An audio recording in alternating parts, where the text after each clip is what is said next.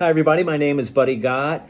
This is the first video in a new series I'm doing called 2-Minute Reviews, where I talk about books, music, movies, and television that I like, or maybe don't like. In this case, it's something I like, and it's this novel, The Goodbye Man, from Jeffery Deaver. This is the second book in his Colter Shaw series.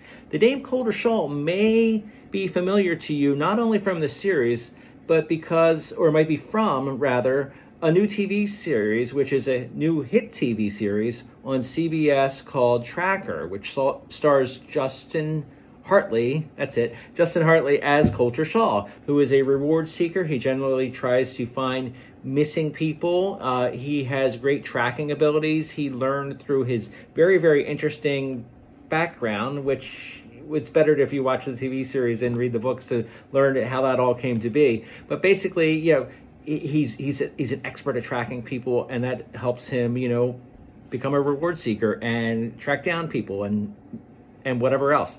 Anyway, this is the second book. The first one was The Never Game. I absolutely loved it.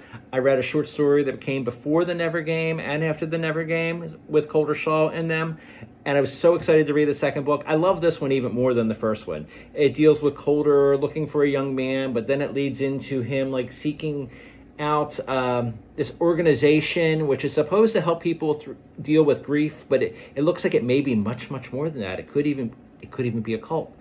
I'm not going to say one way or the other, but it's a fantastic book. I had a hard time putting it down. If you're watching the TV show Tracker, I seriously recommend that you check out these books. Like I said, starting with The Never Game, and the second one is the Goodbye Man. If you haven't checked out Tracker yet, watch that too. Thanks for watching this video. Have a great day. Bye.